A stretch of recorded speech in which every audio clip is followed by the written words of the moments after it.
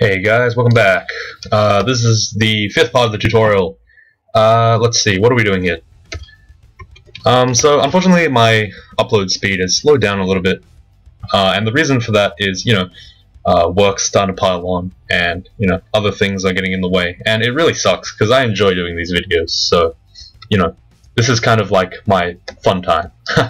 So, let's continue with this tutorial. Let's think about what we're going to do next. So we've just gotten 2 runes, and we finished Orc, and we finished Lair, and we finished all of Early Dungeon. So the next step is to go to Vaults.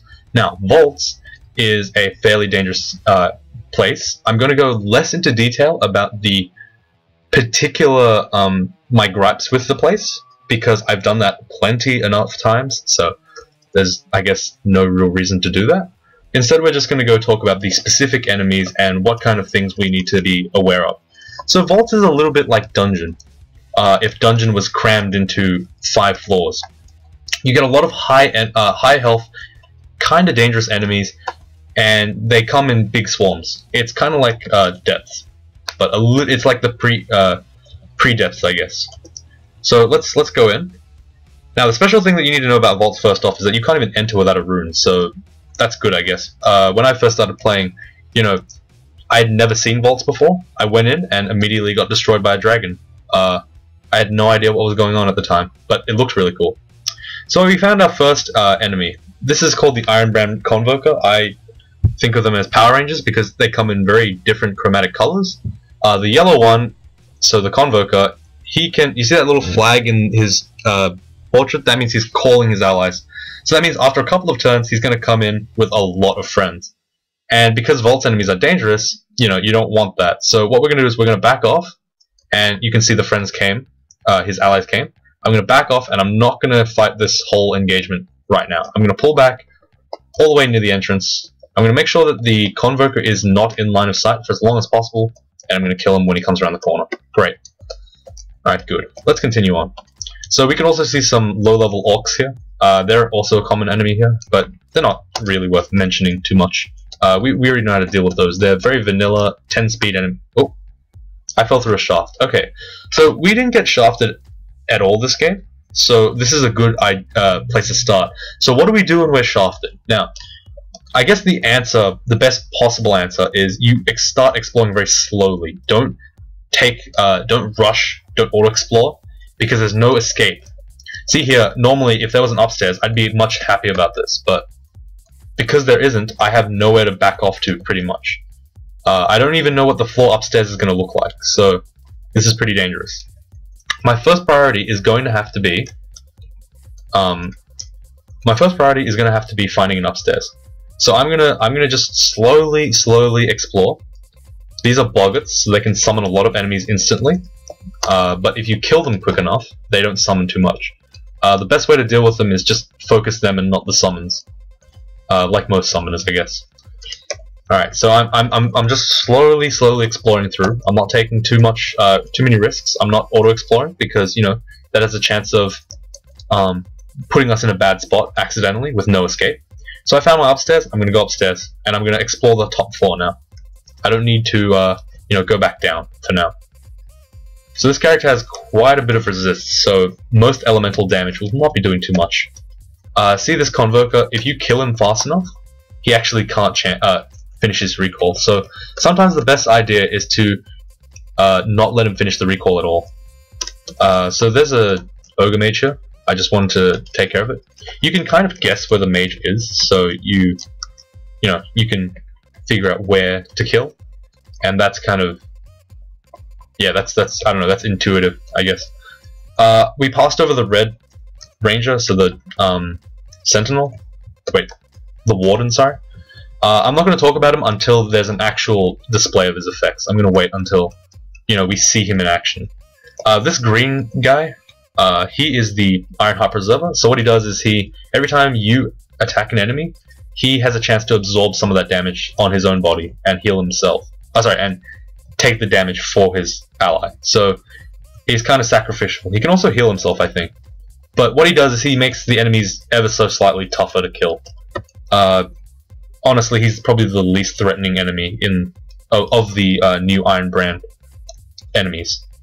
Okay, so, but in this scenario, he's kind of good. Because what he does is, he sits here, and all these trolls attack me, and every time I attack them back, the trolls, the damage I do to the trolls gets kind of absorbed by the preserver. So what I did there was, by forcing him, by standing in this corner, he has to keep moving back and forth because his AI tells him to, and that means he can't absorb most of the hits from these trolls. So, yeah, that was good. Wasn't exactly intentional, but you know, sometimes positioning does not have to be intentional. It's just sometimes really good. There's an invisible thing here. I'm gonna use Control Swing to just kind of hit in the general direction or something. I'll kill it. Invisible things are not dangerous to this character right now. He's far too strong. There's nothing in this shop that I want. It's just armors that aren't very good. Okay, and now we've reached D2 again. These blue sentinels, so the Vault Sentinels, they are dangerous because they have the ability to mark you. It's the same as stepping on an alarm trap, so they've done that right now. So the entire floor is going to be looking for me. So my first priority is heading back upstairs to cleared area. If I do that, I can wait the mark out. Mark is almost useless on empty floors, so you want to always be on an empty floor when you're marked. The best way to deal with them is have a bit of MR, or kill them really quickly before they can mark you. I usually don't bother with MR, because, you know, the obvious, even though it's dangerous, okay, I let that yellow guy summon his dude, that's okay, I'm gonna back off though. I backed off in the wrong place, so I'm gonna go back this way. Even though I take a bit more damage, I want to be a bit more safe, so there you go. Alright, so as I was saying, even though the blue guy's effects are really dangerous, it's actually not so dangerous that it's almost lethal when you, like, I guess... Oh, I got abyssed in turn... Okay, so that guy... So the purple elf there has the ability to abyss you and summon demons. The second I got in line of sight of that guy, he abyssed me, so it's bad luck, I guess. But at 2 runes, this character should be strong as possible. So, sorry, he should be more than strong enough to handle the abyss, I suppose. I'm actually going to teleport out. So while we're here, I guess we can talk about the abyss a little bit more. Oh, I've been brainless. That's not good at all. Okay, so the abyss is an area that is randomly generated, and it's permanently self-generating, I guess. You can't find an end to the abyss. It always... Okay, I need to kill this thing. Okay, I need to leave. Okay, so what's happening here is this character is getting abyssed, and it's not helping. He's in a lot of trouble.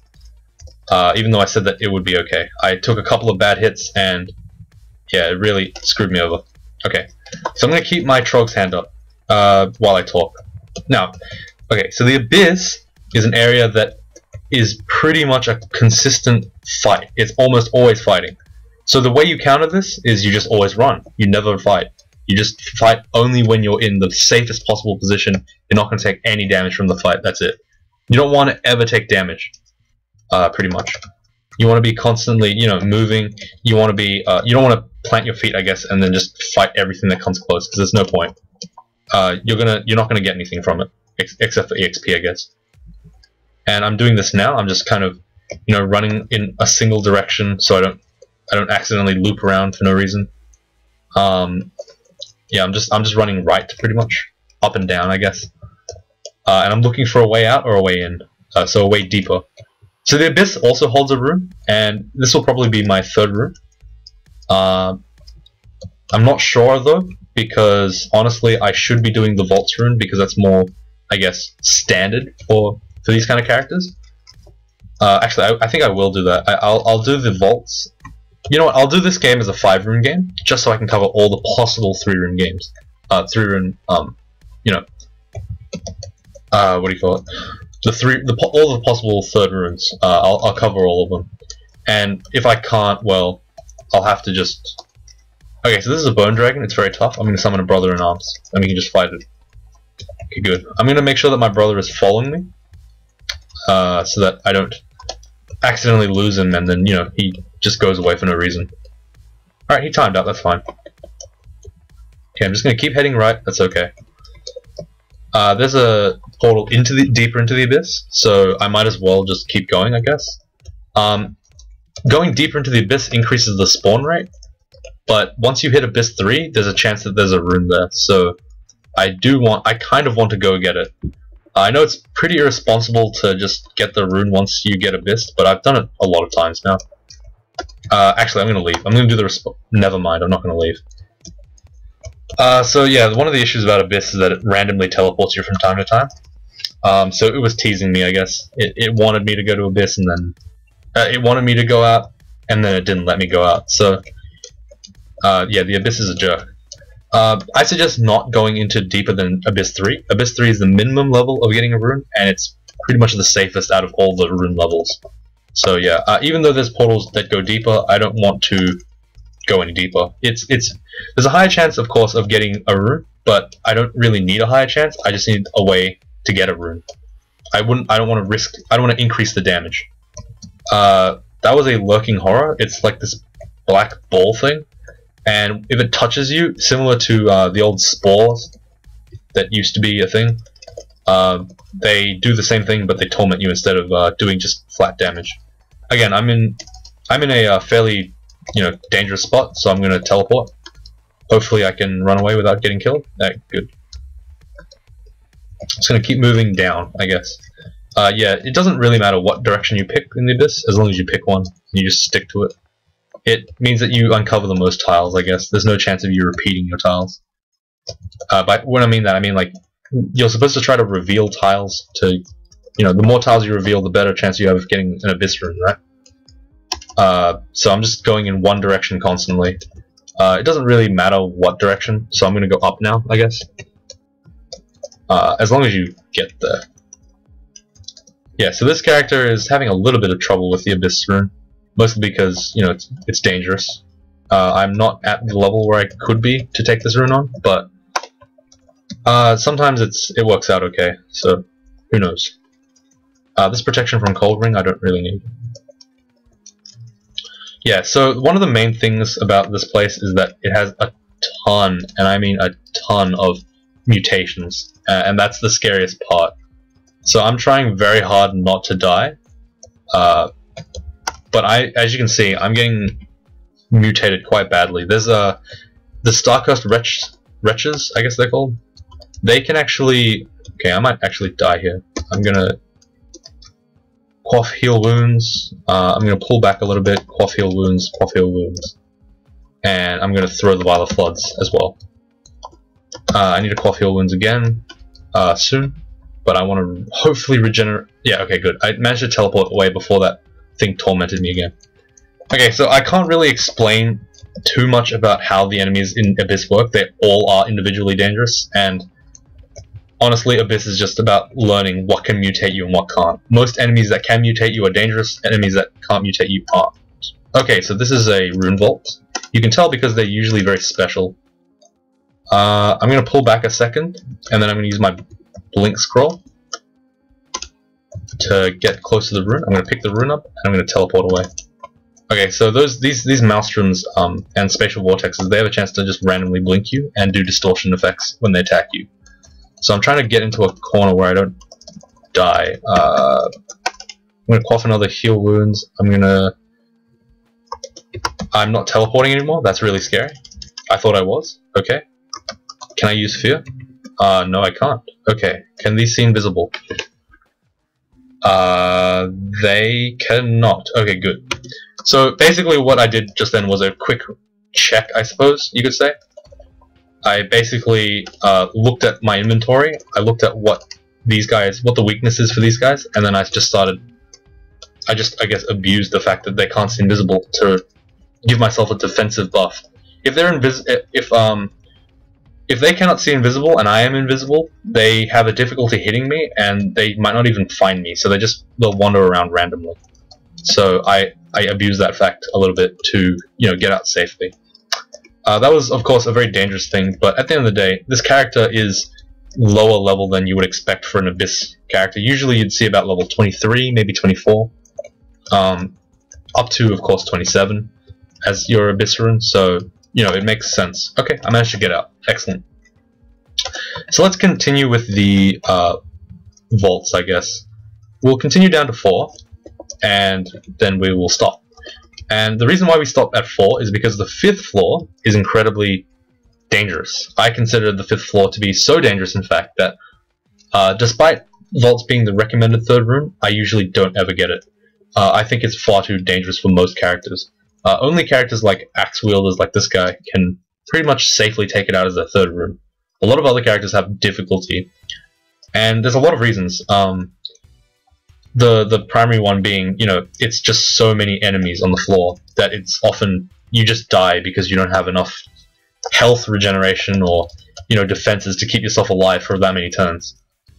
Yeah, so I'm gonna go through vaults a little bit quicker, and the reason why is because, you know, while vaults is an interesting place to be, the enemies there are of about the same level as late dungeon, so obviously a little bit harder, but you know, it's not incredibly difficult, I'd say.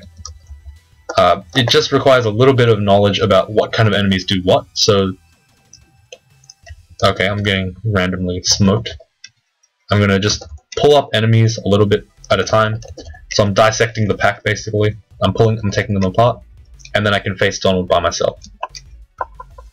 I would have brothered in arms for him, but I noticed that, you know, he's not very strong. He's wielding a scimitar, which is not a big deal, but it's not branded. Now this is a dangerous enemy. So Nicola is the cause of a lot of deaths in Crawl. And the reason why is because he has a huge amount of electricity damage. He can spike about 100 damage to you in one turn, very easily. And the reason why is he has Chain Lightning, I think it's called. Yeah, Chain Lightning. So that does a lot of damage. So what I'm going to do is, I see that I don't have Aralak, resistance to electricity. I'm going to quaff a Potion of Resistance. I'm going to use my regeneration preemptively, and then I'm going to see if I survive a fight against him. Okay, good. So this game, this time around, he did not randomly kill, like, he did not randomly do a huge amount of damage to me, so that was good.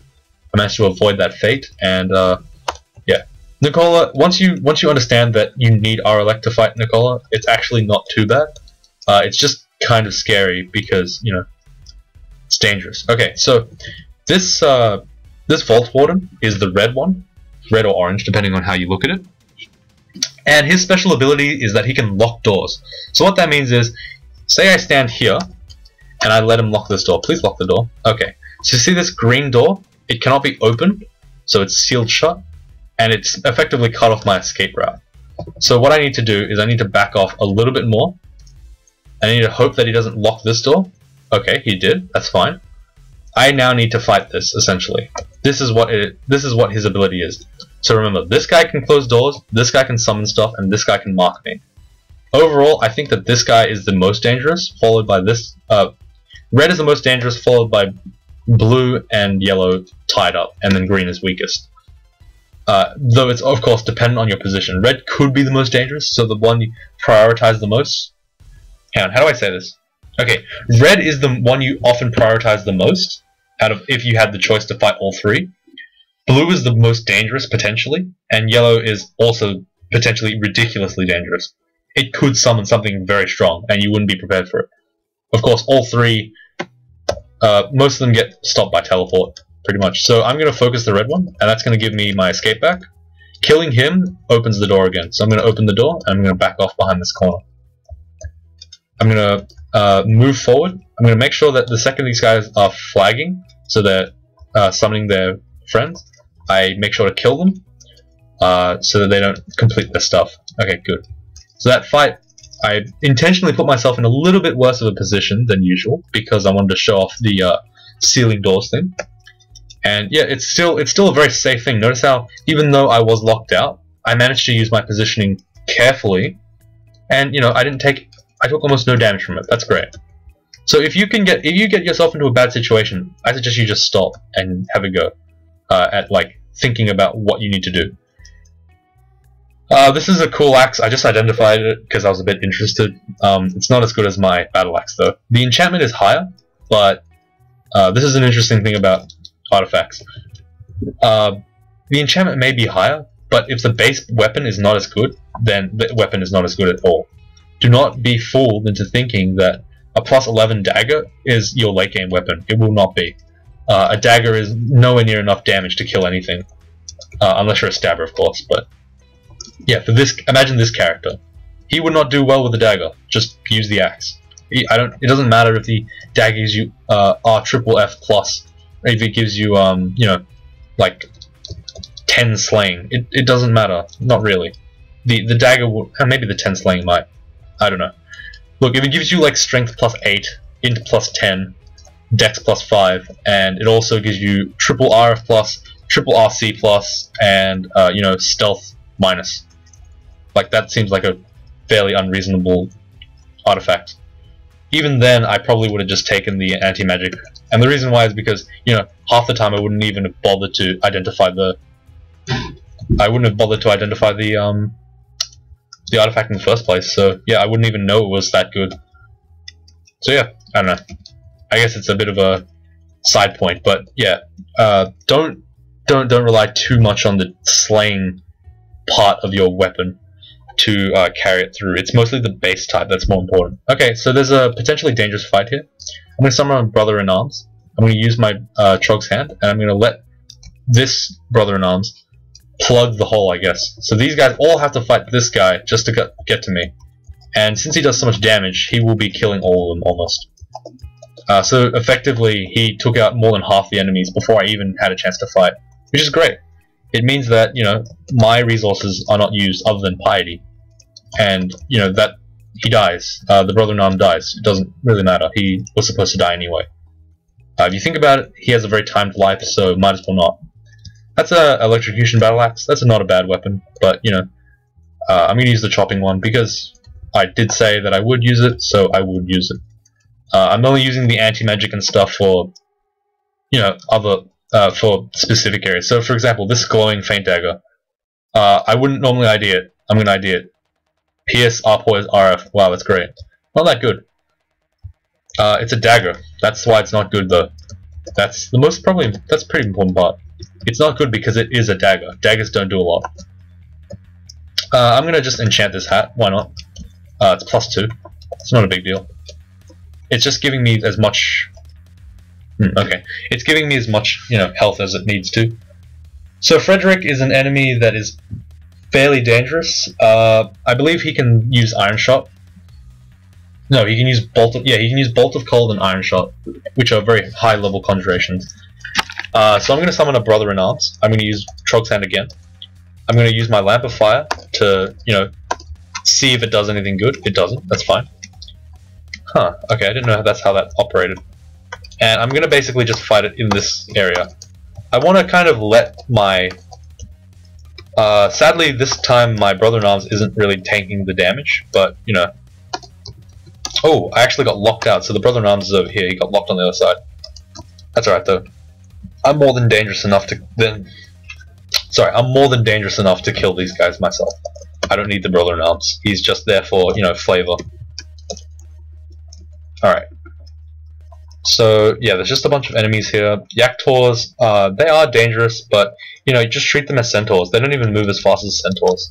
They do more damage, yes, but at this point you should kind of know how to treat ranged enemies. And they aren't amazingly difficult range enemies. They act almost exactly the same as centaurs, but they don't move as fast. So yeah, there's not too much else to discuss, I guess, in Vaults. Of course, until I mean Vault 5. Vault 5 is very scary. I will actually be posting a completely separate video just for Vault 5, because I think there's a lot to talk about in terms of danger. I'll try not to whine, I guess, but, you know, I really want to get the message out that Vault 5 is dangerous, just as a place. It's so dangerous. It's underestimated, and it leads to so many people's deaths. They say, "Oh, look, I can't believe I got killed in Vault 5." And then when I read their morgue, they... Oops. When I read the morgue of the player who just died, they just did Vault 4 and then Vault 5, and that's like suicidal. I'm dropping the low health here, and that's mostly because I'm getting distracted. Saint Roka, I'm going to teleport out for now. I'll explain him when I see him again, if I do. Brand weapon, I'm going to not use it on this chopping weapon, mostly because it's good enough that I don't need to change the brand. There's a +5 ring of protection in this. There's a resist mutation, which I immediately am going to purchase. It is very good. What else is there? I'm going to actually put it on right now. I don't have a really good second ring, so I'm going to just buy the protection, and I'm going to use that instead of the poison. If I need poison resistance, I will just put on the ring. It's okay. So, I'm going to go look for Saint Roker again, I guess. I'm going to use my general AB8 AC strat, so, you know, get the regen, get the ally. The ally died this time because it was weak, but that's okay. These blue guys, the blue sentinels, are not as strong this time in this situation, and the reason is because, you know, the floor is almost empty already. There's not that much that they can do.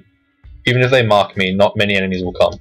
The most dangerous time to get marked is usually right as the floor is, like right when you're in the middle of exploring the floor, because then all the remaining enemies just get dumped on you pretty much. And but again, you need to use your smart tactical retreat to. Alright, apparently I didn't see Saint Roker, so I'll just kind of explain to you what he does. He's basically an orcish priest, an orc priest, mixed together with an orc warlord. Apart from that, he's not too dangerous. Okay, so I'm gonna go back to Lair, because that seems to be the ending point for most videos. Yeah, so I didn't really explain what I was doing at Lair. I usually drop items I don't want at Lair 1. There's no real reason for it. It just kind of, you know, simplifies the way that things are. I notice a lot of YouTubers, they like to, or maybe not even YouTubers, just players in general, they like to make these like really elaborate stashes over here, and like they just like sort every single item out. It's cool to do, but you know, tactically it has no merit, and it just wastes a lot of turns because you have to move back and forth between your stash. It's not a big deal though. Like I don't think it changed my turn count very much. It's just it maybe added like an extra 1,000 on top if you made your own like elaborate stash. It's not. It's if you're having fun with it, do it by all means. But you know, I don't do that because I think it's not necessary. So I'm gonna start dropping some stuff. I don't think I'll need Gormand ever again.